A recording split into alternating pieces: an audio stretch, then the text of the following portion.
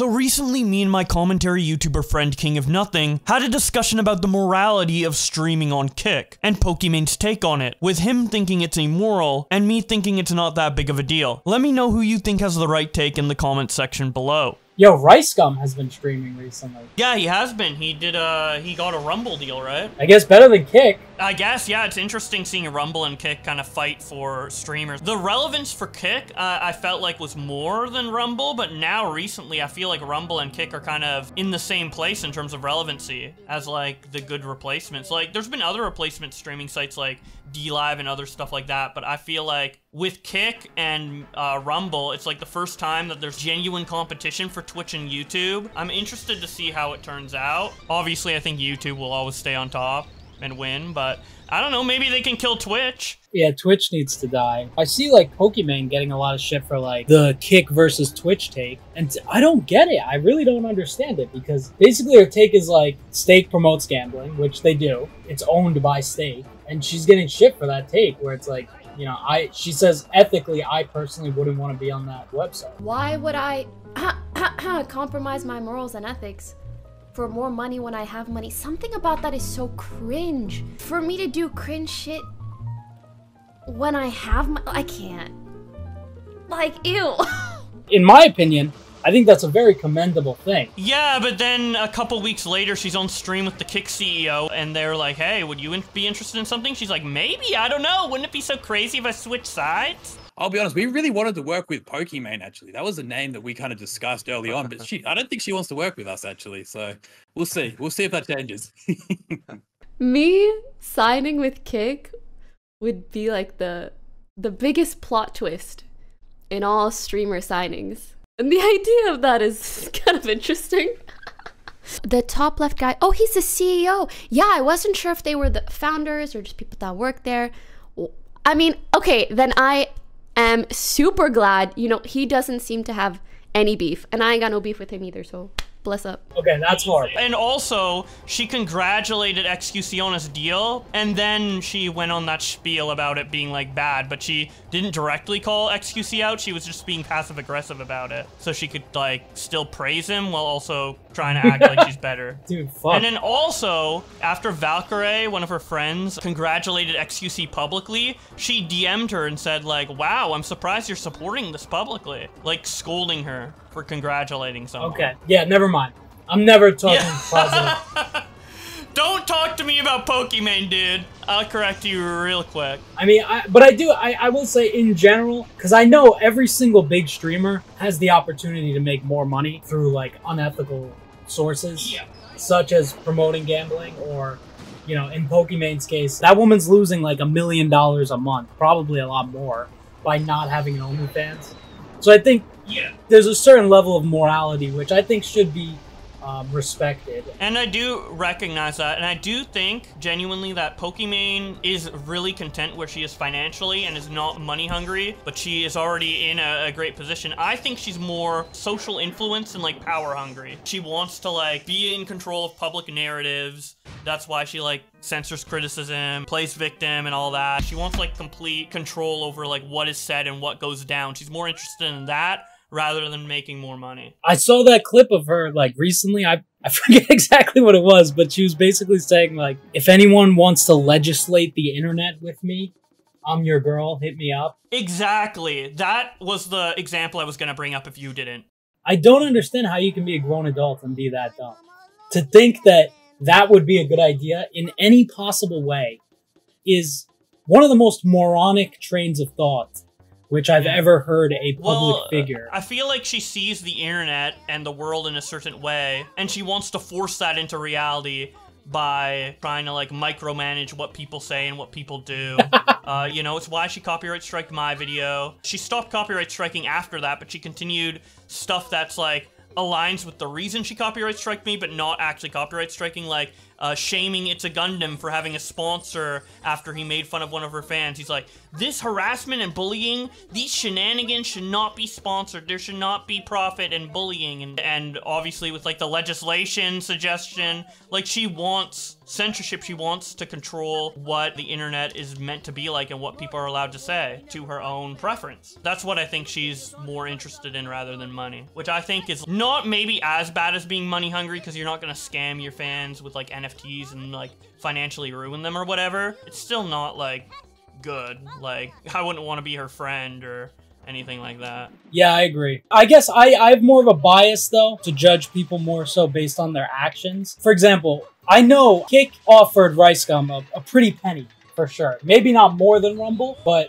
they offered him a lot of money. I hope that at least part of his decision was that he didn't want to promote gambling to a bunch of, 18, 19, 20-year-old younger people. I hope part of that decision was that. I'm pretty anti-Kick. I'm more anti-Kick than anti-Twitch, to be honest. Well, Kick is just Twitch copy-pasted, but with, like, different rules, gambling, and it's green. Just the fact that they straight-up copied Twitch, I find that to be repulsive. I guess, but it's also Twitch's fault, because the fact that a site that's an exact copy of Twitch, but with different rules, can do so well proves how fucking fucked the Twitch rules are to begin with. Yeah, they brought it upon themselves. Yeah, 100%. Like, if Twitch didn't have all these problems, no one would be going to Kick. But it's, like, basically the exact same site. Like, bro. Yeah, literally the same. I think it's the same interface. I think they use, like, Amazon Video Services or whatever. No, they had a leak in 2021 with the code of the website. Oh, so they just copied that? I thought they were, like, paying out Amazon to, like, use it.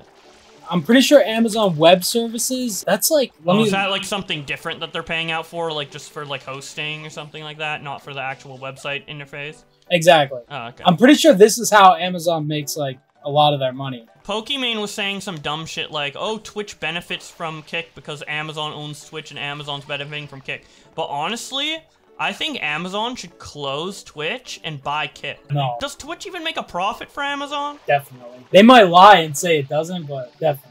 I mean, you've been on the site. They put an ad like every 2 minutes. Yeah, and they also take like 50-50 from everybody now. Dude, no way. Like, they really shouldn't be making money off Twitch, but there's suckers like Pokimane who stay on the platform, and because of that, they're just making money off, like, suckers who just don't care about the 50-50 split, I guess. Well, I guess Pokimane wouldn't be a sucker because she's already a millionaire, but... It might not be like they don't care, but it's like that's where their community already is.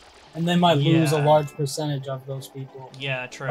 So they're kind of like stuck. Like for me, that would be a decision that I very heavily weighed before I made the decision to like move to Rumble. Yeah, but with these people, like, they're not just like making the decision to switch. Like with the big Twitch streamers, they're probably making a decision between like a multi-million-dollar contract in their hands. Like as you said, Pokimane. Well, no, you said that about OnlyFans. Like Pokimane's sacrificing money by not doing an OnlyFans. But I also think she's losing money by not taking one of these multi-million-dollar deals that are probably being offered to her.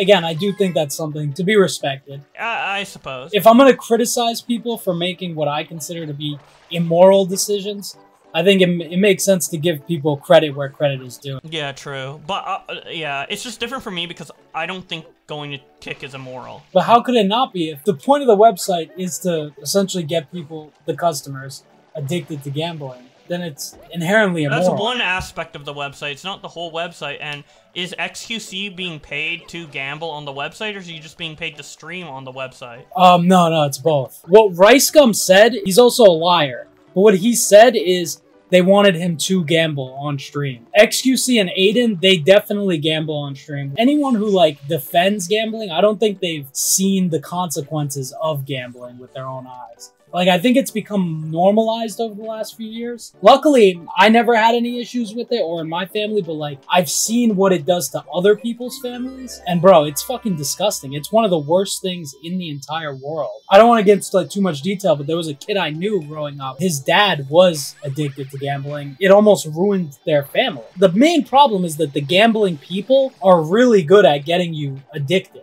You know, like, they're professionals. If you could just walk in and gamble once, that's nothing. that really doesn't mean anything. You know, you'll be fine, regardless of how much you spend. But where they make the money is getting you addicted every day. I guess the core of that argument is like, obviously gambling addiction is bad, but how realistic is the Kick stream to gambling pipeline? What are the obstacles behind it and stuff like that? You say get kids addicted to gambling, but can kids access this website, get money? Like, of course some could, but like, is it really easy for them to do? A lot of them promote these gambling sites, just as an example, like Rollbit, where they have no KYC in place. Do you know what KYC is? No. It's called like Know Your Customer. Because it's like a crypto casino that gets set up in some random country with like a 500 population. They set them up in this country called Curacao or something. They basically never have to be regulated in any way.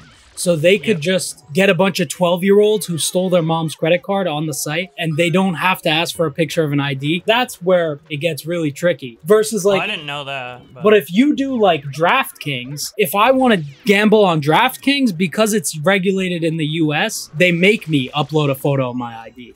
Well, what about Stake? Because Stake is the Kick one, right? Stake, they don't make you upload a picture of your ID, I'm pretty sure, for a payout, but not to gamble. But they changed this recently. Back in like 2021 and shit, they were not doing that. Well, I guess they're like improving. I still think regardless, even with like the identification in mind, like gambling streams probably not the best thing to do ethically. I wouldn't say it's like the worst thing because you don't guarantee that they get addicted to gambling, but you're like adding an extra step towards that direction, which is not cool. And also watching gambling is not even entertaining besides like, you know, getting addicted to it and the dopamine you get from like gambling addiction vicariously through these other people. Realistically, it's not real entertainment. It's just like fucking watching slots move, you know? The entertainment comes from the money. If there's no money involved, no one would care. So it's not really entertaining. So it's not good content either. But when it comes to Kick and like the morals of moving over there, the gambling stuff, it's a complicated conversation and I don't really know the answer. And maybe your stance is like right, where it's like completely immoral if they engage in gambling or whatever. But what if you like move to Kick and you don't gamble? Like, do you still think that's immoral because the site has other gambling streamers Well, on the it? problem is the site,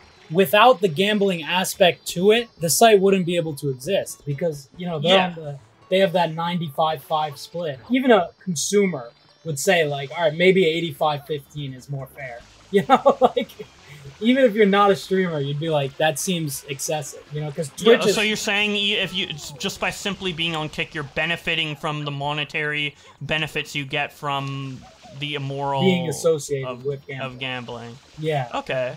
That's not an argument I expected you to bring up, but that's actually a good one. So I guess they're like kind of benefiting from gambling even if they're not participating in it. The intention of the website, I'm on here right now, the CEO of this website literally wants me to ruin my life and get addicted to gambling.